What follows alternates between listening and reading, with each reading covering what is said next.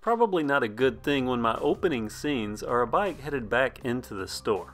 And most certainly not what I expect when you buy a bike from Dick's Sporting Goods. They have some decent brands and a bike mechanic that's supposed to set up and check each and every bike they sell. But let me tell you how I got here. I get a lot of requests to look at specific bikes, and recently the GT Aggressor Pro has been a bike that a lot of people have been asking about.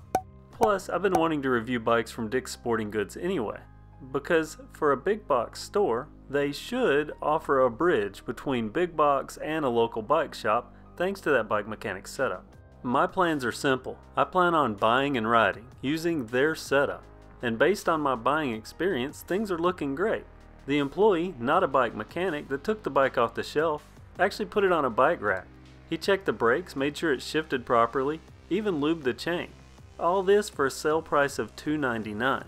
So at this point I'm thinking, hey, this may be the gateway mountain bike people have been looking for, at least people on a budget that shop at a big box store. What brings my attention to the Aggressor Pro is that it's a decently spec'd bike for the sale price. Now the normal price is $399. I do not think it's worth that, but if you can catch it on sale, there's a lot of good to be had. So let's look at what you get if you buy a GT Aggressor Pro. We'll start up top at the bars. They are usably wide, but I do question the stated 12mm rise. On the ends of those bars are GT branded grips, and the shifters are Shimano M310.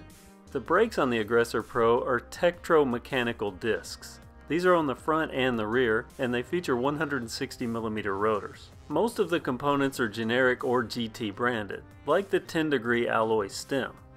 And the Aggressor Pro does have one knock on it, and that's that it doesn't have a tapered headset, but for $299 it gets a pass, because based on the overall package, you do get a few brand name components, like the SR Suntour XCT fork.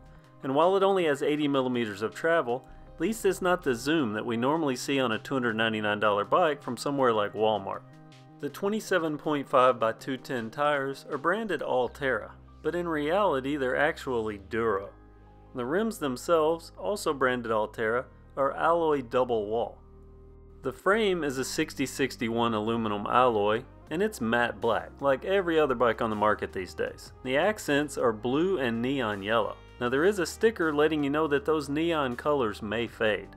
The most interesting thing about this frame is the design where the seat stay meets the seat tube. It's something they call a triple triangle design. I don't think I've ever seen this before. The drivetrain starts with GT branded polymer pedals, and those are connected to Altera forged cranks. Now this is a 3x setup up front, and it's shifted with a Tourney derailleur. And in the back there is an 8-speed cassette. It's a Sunrace 11-34 tooth with a Shimano Acera derailleur. This is a similar setup to my Raleigh Tocool 1, which costs considerably more.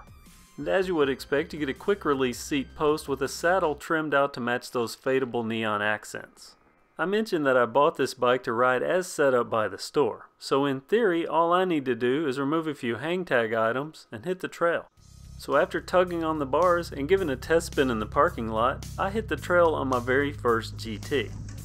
Instantly, I'm amazed at how darty the steering is on this bike. It's almost too responsive. It's also unexpectedly smooth up front. Now that XCT fork isn't going to win over anyone that's ridden anything better, but it is usable for an entry-level trail bike. And oddly, considering that it only has 80mm of travel, I don't feel it bottoming out frequently. It wasn't until I tried to stop that I ran into my first issue, and that's that the brakes don't respond well at all to input, something I hoped would bed in. I've had other mechanical disc brakes on low-end bikes. It took a bit of riding before they were working well.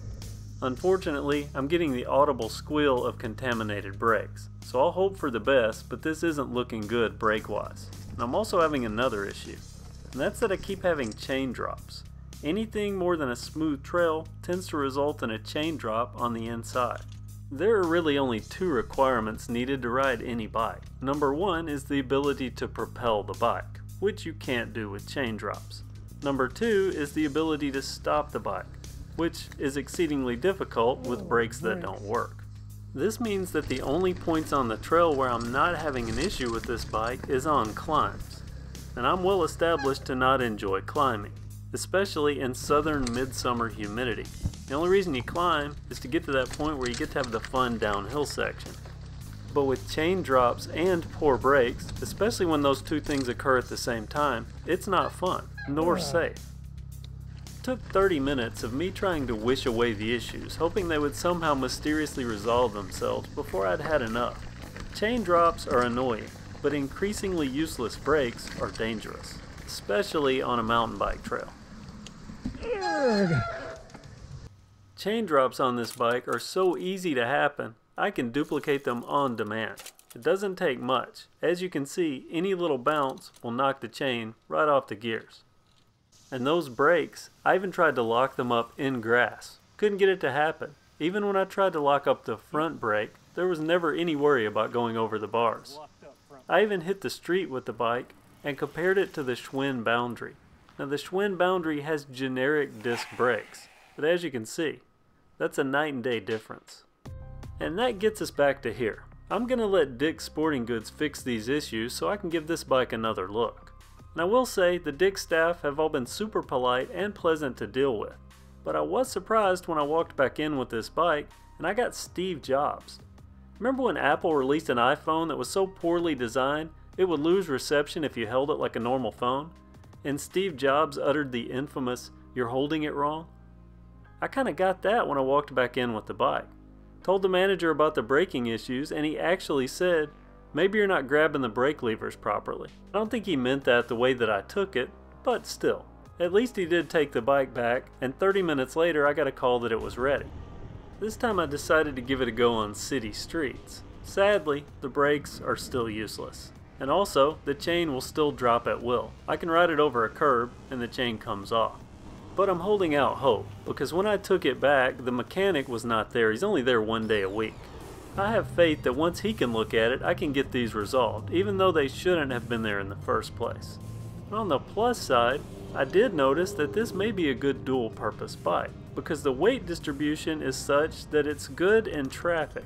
The balance is proper, and those mountain bike-looking tires, they have a hard enough compound that the rolling resistance isn't much. When you combine that with the 27.5 agility, it's an acceptable short commute bike. I have an appointment with the store's bike mechanic to let him look at it and see if he can get this bike proper. Once he does, I'll give the GT Aggressor Pro another look. I'm hoping this works out well, because I'm double invested in bikes from Dick's Sporting Goods. Leave a comment, let me know what you think about the Aggressor Pro and the experience thus far. And also, be sure to hit the thumbs up or thumbs down if you don't like this, subscribe if you haven't already, and hit the bell to get notifications. And don't forget to visit KevCentral.com for even more content and some sneak peeks. Thanks for watching and have a great day.